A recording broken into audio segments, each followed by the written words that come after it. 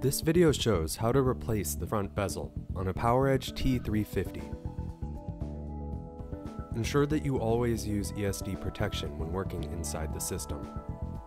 For more information about safety guidelines, see the service manual at dell.com/PowerEdge manuals. To begin, first remove the front bezel. To do this, using the key, unlock the bezel and pull it out.